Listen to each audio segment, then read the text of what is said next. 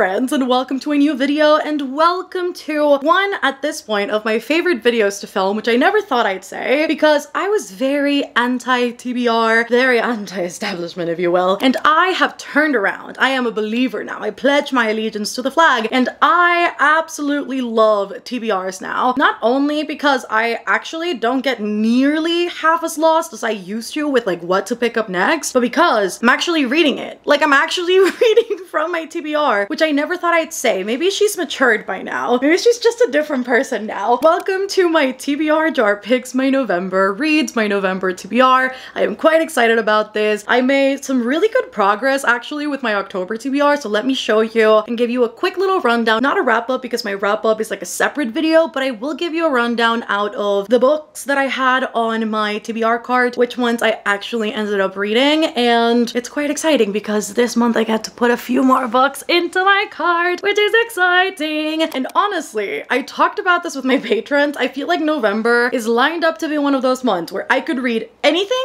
or nothing at all. And so I'm a bit scared about November. So I'm going to have to keep it more realistic, I think, than ever before because I just don't know what's going to happen. I don't know what I'm in the mood for. And so that's danger zone because in the past I've made mistakes in that headspace and then I've chosen books that I was not going to read in the end. Putting a quick pause to that thought because I know I'm a reader and you guys are readers, and because we're all reader girlies, I have to talk about the sponsor of today's video, Book of the Month. Book of the Month is the subscription service for us readers, and you guys know how much I love them because their team is doing the very annoying task of investigating, researching, and compiling a list of all of those new and early release titles that sound amazing to give us a curated selection of anywhere between 5 to 7 book titles so that every single month we can choose a book, 2 books, 3 books if we want to, and gets them in our stunning blue box every single month. And if physical books are not your speed, they now offer audiobooks too on their app, which is amazing. So you can choose this or you can choose that, but us readers are covered. What's so cool about them is that they split up their array of books so evenly. So you've got your really popular authors, you have got your up and coming ones, your debut authors in a variety of different genres with new releases that you can get for so cheap in comparison to the bookstore. So if you use my code MelReads, you can get your first book for $9.99. Love is in the air for me this fall. I have been very much in a romance mood, so you better bet these were the 2 books that I chose. One of my most anticipated releases for the year, Check and Made by Ali Hazelwood, and this spells love. Life is too short not to read many romances. So again, if you guys would like to check out Book of the Month, I will be leaving my link at the top of the description. Take advantage of it, and I'll see you on the flip side. This was the progress made, well, part of it actually, from my TBR last month. I ended up reading Then She Was Gone by Lisa Jewell, which I gave 3 stars to. Powerless by Elsie Silver, which I gave 5 stars, and this was so good. I ended up buying Hopeless and Heartless. That's a conversation for another time. A conversation for the wrap up, but this was good. Read it, please, I beg. Moored by Terry Pratchett, which I gave 4 stars to. Then we have got Family Lore by Elizabeth Acevedo, also a 4-star. And then I read the entirety of the Mindfuck series. If I had to like rate like the bind up, it'd be like a 4.5 to like a 5-star, but I read all of it. I also made progress with these 2 books. So I'm currently reading Long Shadow and Words of Radiance. These are my 2 ongoing reads right now, which it's just like, it's 2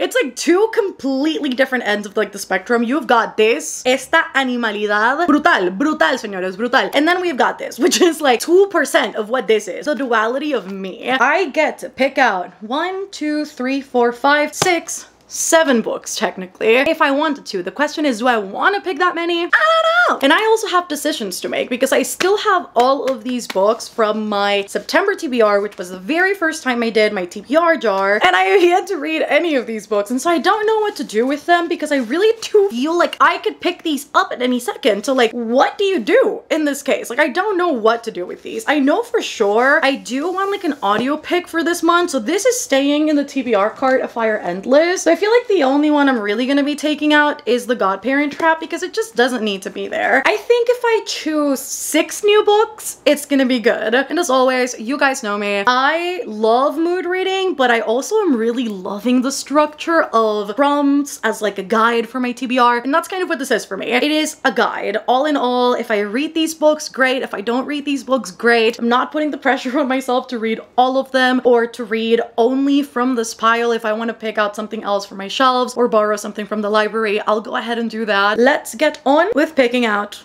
my reads for November. Let us choose our very first prompt Rooney. It's very exciting. For our very first November prompt, we have got, oh, that's good. Okay, I need to think about this. Mente fría, Melanie, mente fría, ya la bestia, mente fría. Okay, I don't know what I'm gonna choose for this one, but we have got, if this wants to focus, Booty Guru Pose, 5-star prediction. Okay, what is a 5-star prediction I have? I'm going to pick out The Serpent and the Wings of Night by Carissa Broadbent, which I will announce right here is our November Patreon book club pick, which in case you want to join us, so there's always linked down below in case you want to join the Citadel and have a good time. I don't have it physically because I thought I'd bought it so that it could get here by end of month. Turns out I never placed my order, so we're about to go do that and actually purchase the book, which at this point is kind of tradition. This is the second month we've actually bought a book during the TBR video for the TBR. I do want to own the book physically in case I end up annotating it, which is very likely because I absolutely loved Daughter of No Worlds by the same author, but also because of my wrists and my carpal tunnel, I don't want to be holding like such a heavy book because it's like a big one, and so I want to make sure that I have the digital as well, just in case. So we're about to go buy that. This book just sounds so good. Human or vampire, the rules of survival are the same. Never trust, never yield, and always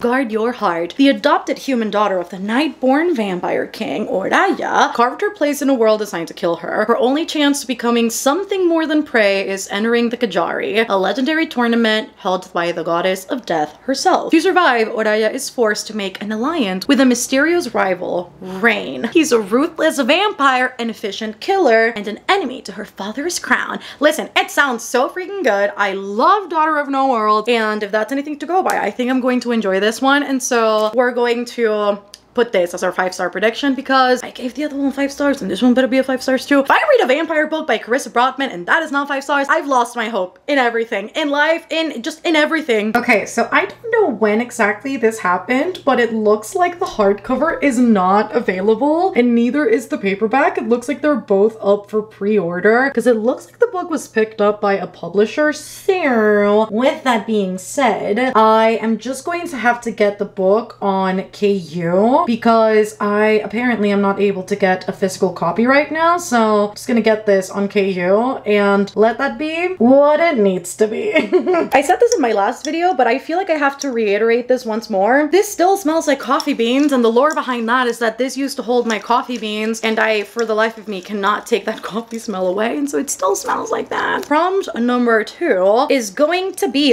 this is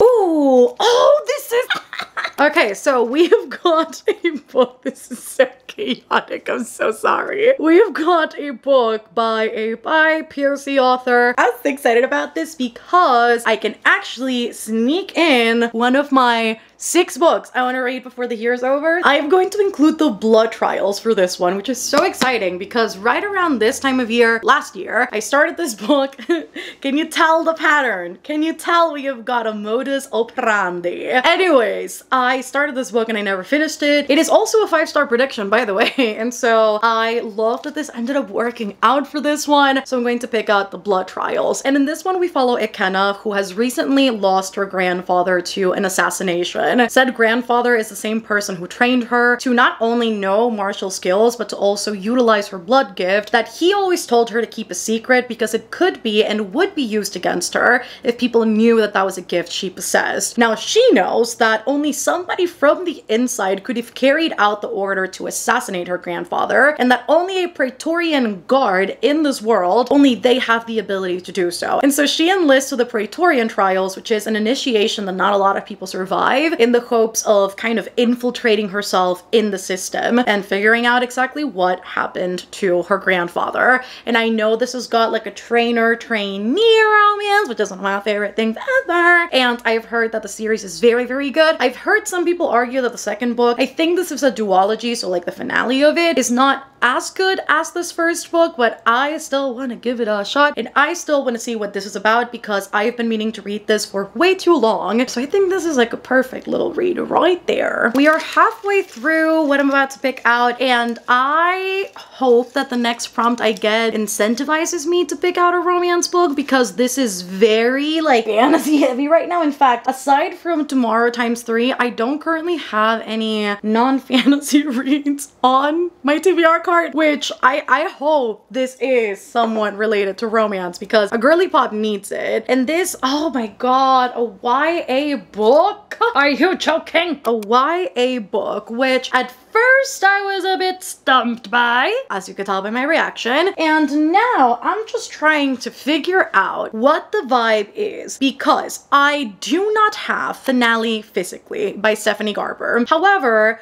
I am planning a little continuing the series I'm in the middle of vlog, and obviously Caraval is one of those series. I only have Finale left, and so maybe for a YA book that'd be a good one to include here because I can just buy it physically, but also I can just borrow it on Libby and like call it a day. I think responsibly, a girl has got to put Finale for this question. I think it'd be irresponsible of me not to. You know what I mean? And so in the Caraval series, we follow the Dragna sisters. We follow Donatella and Scarlet. Particularly in the first book, we follow Scarlet more closely as she dreams of going to Caraval, which is this magical event happening every once in a while where people get to experience magic and a set of trials and riddles and puzzles like no other. And she actually does get to go despite her father's wishes. Her father is very strict, very not the vibe, if I do say so myself. And Donatella moves hell and earth in order to get her sister over to Caraval. And lo and behold, Donatella goes missing, and so Scarlet's mission during Caraval is to find her sister. In the second one, we follow Donatella more closely, although we do get to see bits and pieces of Scarlet. And I do believe in this last one, in Finale, we do have dual POVs, I think, where we see both of the sisters. Neither of their storylines are quite conclusive yet, and so we have to have both POVs in order to get closure on both of those ends, and so quite excited about it, quite scared if I do this myself, but I do think it'd be amazing to finish out a series. Finale is available as opposed to The Serpent and the Wings of Night, which did not treat me kindly, so we are going to get this paperback ordered. So we're gonna get to read this very soon. And the reason why I am buying Finale physically is because I did place a hold on the book, but this is going to take about 2 weeks to get to me on Libby, and so just to make sure that I do have the physical book, because I also own the rest of them physically, I did place an order, but you know, I may just have the digital by then, who knows. We're going for the 4th book, and I need a romance, please. Is this a romance? Do I want to exchange it? Do I keep, do I exchange? Do I keep, do I exchange? If this is not a romance, I may just have to switch out the prompt. I have to be honest,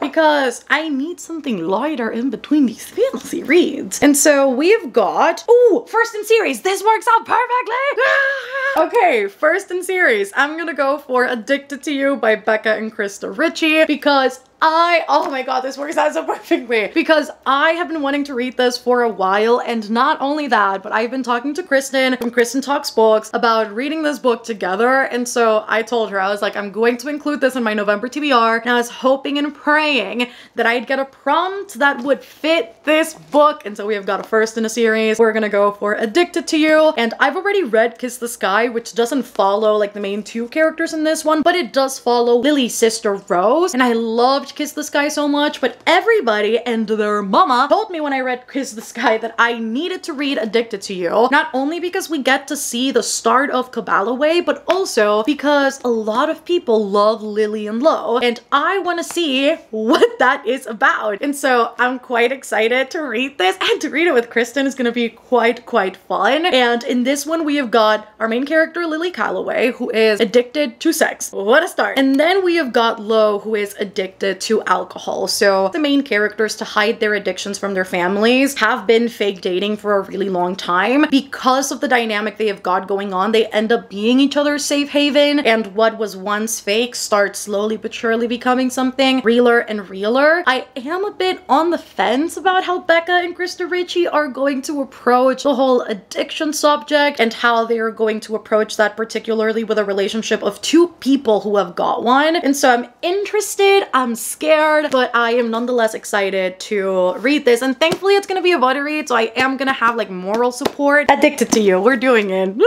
Prompt number 5. If I could pick another romance, that'd be fantastic. This is a big one. I'm not gonna pick that one. I feel like that's gonna be fantasy related. Okay, let's keep diving. And let us go for, this seems short enough to be like inoffensive. I don't know about that. And we have got, no, that's not, no. I got a romance, just not the kind I was looking for. We have got a dark romance. What happens if I just take the dark out of it and it's just a romance? Or what happens if I say, I can read the fine print and this has got a dark cover. It's a dark romance. What happens if I do that? I make my own rules. Like, why am I asking? Like, I'm asking the air? The universe? But I've been wanting to read this too. It's a dark romance. If you look at it that way, like, it's not a lie. It's just not a dark romance in the sense that it's like, you know, what you think it is. Listen, I read the Mindfuck series, all of it, last month. I think I deserve a prize, and so I'm going to read this. If anybody's gonna be in the comments, be like, that's not a dark romance, girl, I know. Girl, get with it. We know. I am bendy and snappy always, not very flexible, but we pretend to be. And so I will include this one in here because I want to read my first Lauren Asher book. In this one, we follow Rowan, who is a billionaire. He owns with his family, I don't know if it's one theme park or several theme parks, 5-star hotels, and they've just got like a whole ass empire. And in one drunken night, our main character, Zara, ends up sending a hate mail. Like, it's not even a proper application, it's hate mail. She sends this very spiteful, hateful, very critical letter to Rowan and his company about how his rights suck. And in the midst of reading that, Rowan has the amazing idea to hire that very same girly pop to his company, which comes as a surprise to her. And then they fall in love and it goes from there. And it's really good. I've heard, I don't know. And we'll see when we get there. But listen, 2 romance books. We have started to win and we are going to go for, oh, this is crazy. Okay, that is so good though. Am I about to do this? Maybe. The prompt we got is continue a series. I have 2 options. And so for this one, I'm going to keep my options open, by the way, and I'm gonna give myself 2 different options and we'll see kind of where we land. But one of the books I'd like to read for this prompt, potentially maybe if I am in the mood for it, is going to be Daisy Hates by Jessa Hastings. And this is the second book in the Magnolia Parks universe. So in the first one, we follow Magnolia and BJ in their very toxic relationship they have got going and that they have had going on for years. Now in the first book, we see these 2 characters, the main ones in this book, more towards the side. We have got Christian, who has a turbulent history with Magnolia herself, and then Daisy Haight, who is the sister of a crime boss, and Christian and Daisy also have got history together, and in this one, they are trying to make a sort of situationship relationship work while also being involved or having history with other people. The Magnolia Parks universe kind of thrives on being rich people's drama, very much like Gossip Girl, and also very much like Gossip Girl in the sense that everybody is sort of with each other at some point, and that in the same way that Blair kind of swung back and forth between like Nate, Chuck, and then was kind of, you know, canoodling with like other people on the side or like talking to other people on the side to make people jealous, and in the same way that Serena just kind of kept bouncing back and forth between like Dan, Nate, and like other people. It's sort of the same with this one because they are all friends and they all reside in the same circles. It is set in London, which is also quite cool because it exposes us, I think, to a setting that we don't typically see in most books. I will try and read this, and if I don't read Daisy Hates, then the plan is to read Morningstar by Pierce Brown. Also something I don't own physically because I haven't bothered to buy the next few books in the Red Rising series, but I have read Red Rising and Golden Sun, which are the first 2 books. Morningstar I currently have checked out from Libby. So the setting for Red Rising is Mars, and at this point in time where the book starts, humanity has colonized the entirety of the solar system, and because of this colonialist process,